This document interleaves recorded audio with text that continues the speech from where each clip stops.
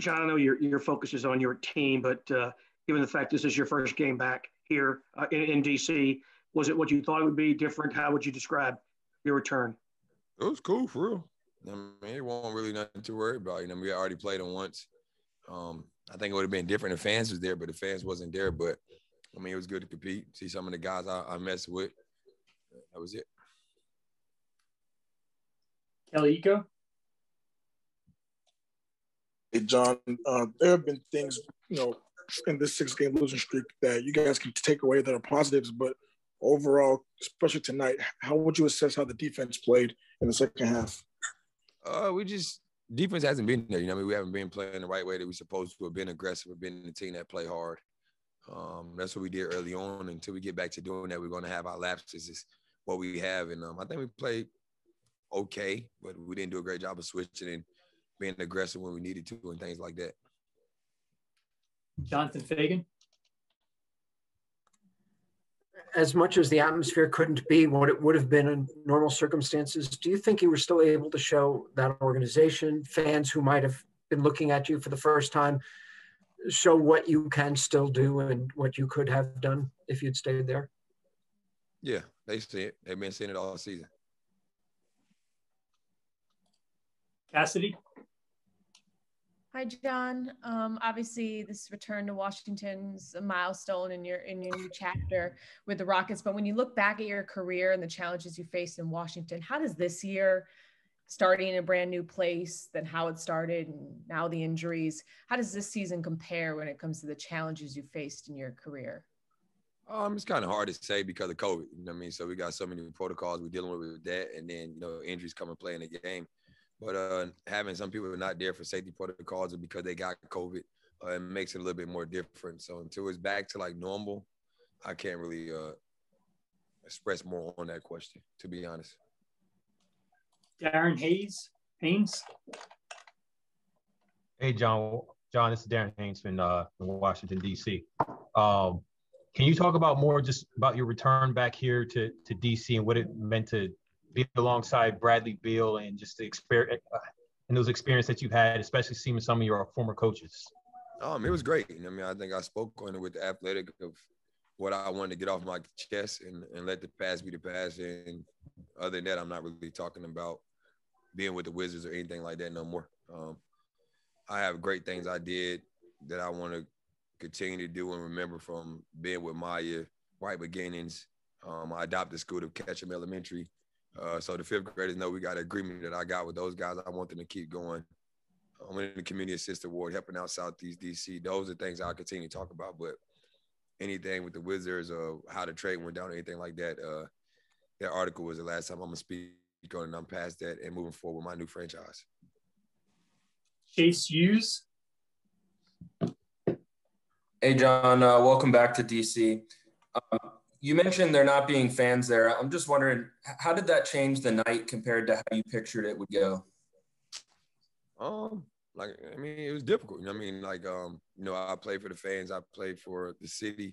I'm an emotional and passionate person. I've been for 10 years. So, I know I wanted to see those guys here and see them here to support me. It definitely was difficult. I also wanted to have my first game that I would have played back in DC, having my mom in the stands. She's been there with me for everything, and knowing she's not here, that was difficult. She'll probably be in, row 10, section G, or front row if she was feeling healthy. I didn't have the opportunity to have that, but I know she's watching down on me and very proud of me, the comeback I had. But it just would have been dope to be in those seats and see her there. But other than that, it's cool. Jonathan Fagan? John, how difficult is it, a team on a losing streak, and to have injuries? You've had the injuries, but now to have them keep coming and coming. How difficult is it to not be demoralizing in that kind of situation? Well, that's why I'm the leader of the team. That's why I have to keep these guys afloat. It's something we deal with. A lot of teams might have to deal with it throughout the year. We can't really control the aspect of that. Me as a leader and a veteran guys to keep these guys above float, keep working with them, keep pushing them every day, and keep giving ourselves a chance to fight. It's a battle that we're going through. But let's say it might be a team that might go through it 2 weeks from now. We can't dwell on that. So you just got to take advantage of the chance you have and win the game you're supposed to win, and just play hard. That's the most important thing we can do, and the easiest thing we can do is go out there and play hard every night. Thank you. Ryan Bearfield. And John, that's what I was going to piggyback on. I know there's no moral victories in basketball, but you know, how proud of you are those guys? You know, y'all still competing through adversity like this. Oh, it was great, man. That's the most important thing about it. Nobody's putting their head down. Like I'm telling them every day, keep fighting, don't give up. It's a bump in the road, but always be the next man up and just give ourselves a chance. All you can do is go out there and play hard and give yourselves a chance. And that's all we're doing right now is just giving ourselves a fight. Brianna Holmes.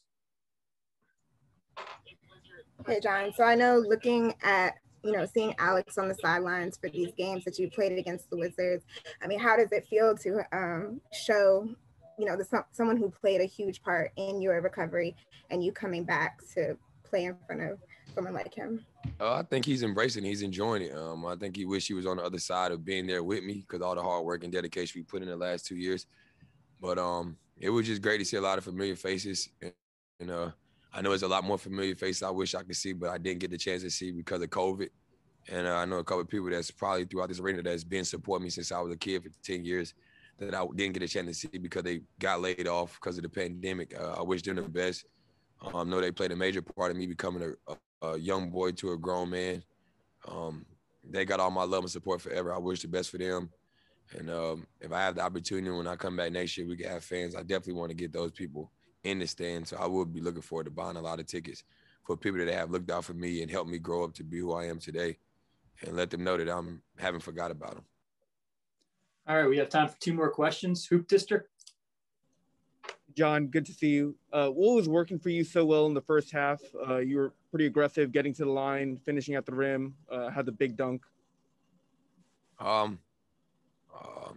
I still feel like I played the same way in the second half, aggressive. I just didn't get a lot of calls that I got in the first half. I got 10 free throws. I didn't get any in the second half, and I feel like I was still attacking. Give credit to them. They did a lot better job of loading up on me and making me kick the shooters. And like I said, I'm believing my guys, no matter who it is shooting the ball. I see these guys work on it every day, so I want to make the right play. And I missed some easy shots that I wish I would have made, like I did in the first half and the second half. And then a couple of my guys missed some shots we felt like was good shots. And they was making shots, and that's basically determines the game. And last question, Jay Rochelle. Hey, John. Good to see you back in DC. You guys are 11-16 now, sitting in second to the last in the West. I know it's a lot more game left to be played, and you guys have been competing, as best as you can given your circumstances. Do you all think it's still possible for you all to make a playoff push in the position that you guys are in right now? Yeah, for sure. I think there's a lot of time left. Most important thing is getting guys healthy, staying safe away from COVID and not having the safety protocols because that's serious. You can miss 7 days or 10 to 14 days. But, yeah, just keep fighting. I mean, it's a hole that we're in. We know it's a process of rebuilding with a lot of people we added new, getting rid of James, adding a lot of young guys into this mix, trying to get them to understand the game at a different level. And that's my job as a leader. That's job to make the job easy for Coach Silas and the coaching staff. And I believe in this organization, everything they're doing and the way we're moving forward. And I got to continue to be the leader when we're losing and when we're winning.